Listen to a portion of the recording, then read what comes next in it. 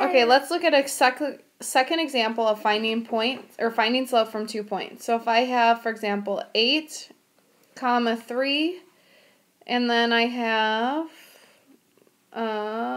let's say, 6, 3. Okay, we have y sub 2 minus y sub 1 over x sub 2 minus x sub 1.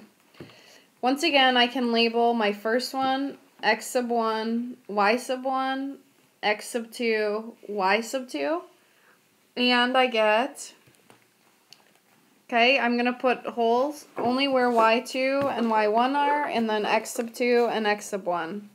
And I'm going to make sure that I leave the minus sign in the middle. So I would have y sub 2 is 3, y sub 1 is 3, x sub 2 is 6, and x sub 1 is 8. So I have 0 over negative 2, which is 0. So this line must have looked like this to begin with.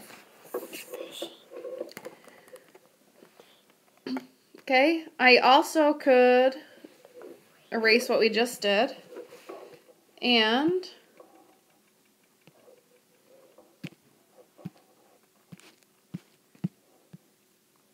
well, it might be quicker to. So I also could do it the other way. If I had 8, 3, 6, 3, I could make this x sub 1 and this y sub 1 and this x sub 2 and this y sub 2. And then substitute it in. So I have 3 minus 3 over, now my y sub 2 is 8, and my x sub 1 is 6, and I get 0 over positive 2 this time, but that is still 0.